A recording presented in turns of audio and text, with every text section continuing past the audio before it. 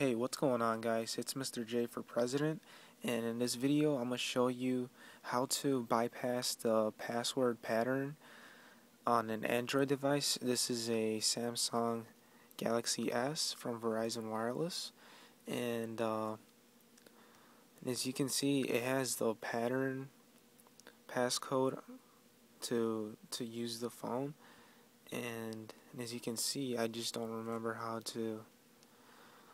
what the pattern is, and normally it gives you 5 tries to try to remember, but in this case I don't at all. So what I'm gonna do is show you a way to get the full functionality of the phone, and just use it to make calls and stuff like that. The one thing to keep in mind though, this method would require you to erase every single thing in your phone, like apps, music, and contacts. But I mean, I think it's worth it because you'll get your full functionality back if all other methods are unsuccessful. So what you do is hold both the volume up and down and power button, and first choose the option to power off, of course, and you just continue to hold both.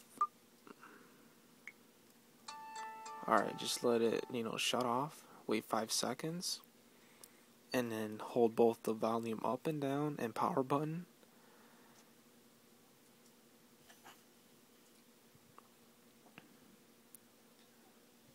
And this should pop up on the screen.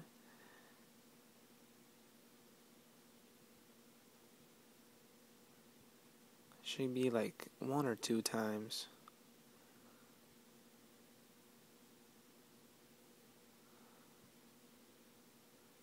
And then release the power button and continue to hold the volume up and down, and you should be greeted with this screen here, and it should give you the option to reboot system now, apply SIM card, wipe data and factory reset, and wipe cache partition. And what you want to do is wipe data and factory reset and press the home button on your device, and it'll give you a "Are you sure?" option, meaning this will be the warning before you go ahead and erase every single thing that's on this phone. And to confirm, you will want to press the volume up, and it should do its thing. And in a couple of seconds actually, will help you get back to the same screen. And what you want to do now is reboot system now using the home button, and it should restart itself.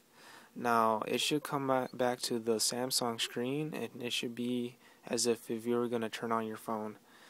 And the first time, while after you do this, it'll take a while for it to reboot to the home screen and all that stuff, because it'll be like as if it were coming out of the box.